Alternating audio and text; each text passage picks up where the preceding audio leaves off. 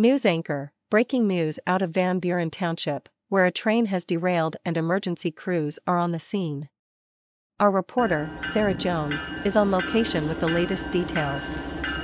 Sarah, what can you tell us? Sarah Jones, thank you. News anchor's name. I'm here in Van Buren Township, where a train derailment has occurred, causing chaos and destruction. The incident happened around 10 p.m. last night, and emergency crews have been working tirelessly to assess the damage and prevent any potential hazards. Sarah Jones, as you can see behind me, the train has completely derailed, with several of its cars overturned and damaged. According to local authorities, the train was carrying hazardous materials, which has raised concerns about potential environmental impacts and safety hazards for nearby residents. Local resident, I was sleeping when I heard a loud bang, and then the whole house shook. I looked outside, and I saw this huge fire and smoke coming from the train tracks. It was really scary.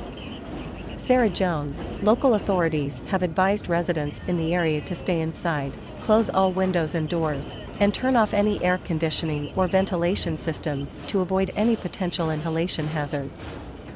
The cause of the derailment is currently under investigation, but it's clear that this incident will have a significant impact on the community and the surrounding environment.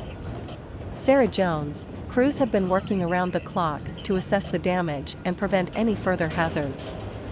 The cleanup process is expected to take several days, and it's likely that the impact of this incident will be felt for quite some time. We'll continue to monitor the situation and provide updates as more information becomes available. News anchor, thank you, Sarah, for that report.